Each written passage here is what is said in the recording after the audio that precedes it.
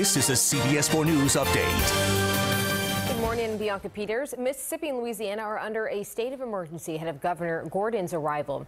The mayor of New Orleans is urging some of her residents to evacuate ahead of the storm's arrival. People along all the Gulf Coast from Louisiana to the Florida Panhandle are busy preparing, and in New Orleans, a voluntary evacuation order is in effect for people who live in neighborhoods that are not protected by levees. For everyone else, the mayor is urging them to stock up on supplies and shelter in place. She promises the city is ready. We've got the pumps and power we believe we need, again, to be safe and protect our residents. In Mississippi, people are stocking up on supplies. Several locations have been set up with sandbags, and fire rescue crews are getting ready to make swift water rescues in addition to handling other emergencies. Along harbors in Mississippi coast, there are now under mandatory evacuations.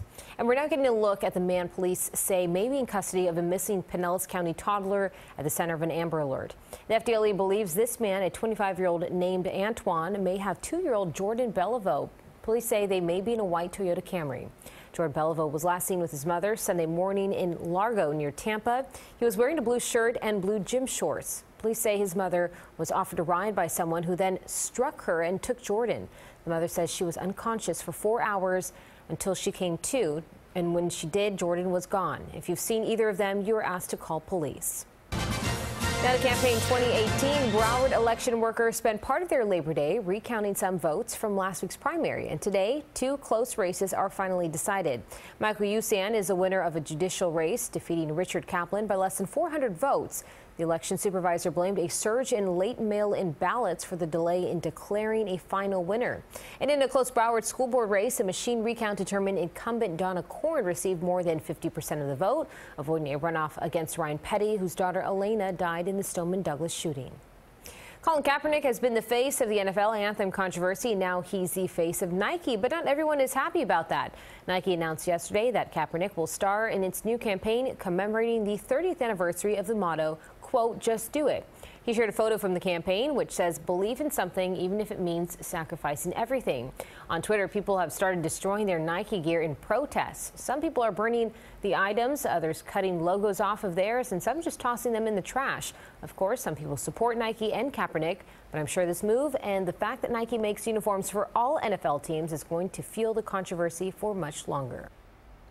Now, CBS 4 weather with meteorologist Lisette Gonzalez. Good morning, and we are still tracking Tropical Storm Gordon, which is moving away from South Florida. However, it is still bringing some rain through portions of North Florida and the Panhandle, and it is strengthening over the warm waters of the Gulf of Mexico.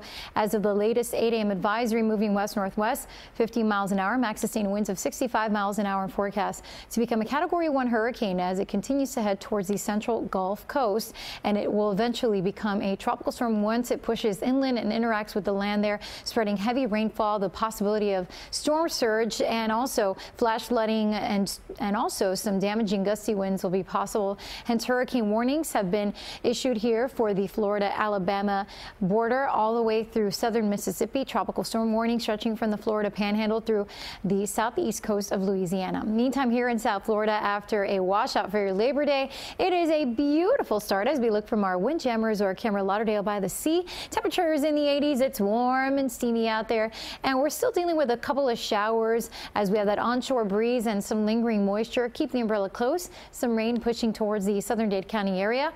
Winds out of the east, 7-12 miles an hour, and throughout the day some passing storms. Highs in the upper 80s. A mix of sun and scattered storms through Thursday. Warmer with the 90s, and also the chance for spotty storms into the weekend. Bianca. Thank you, Lisette. Well, that is the news for now. You can always find us on CBSMiami.com and tune in to CBS 4 News at 5, 6, 7, and 11 for all of today's important headlines.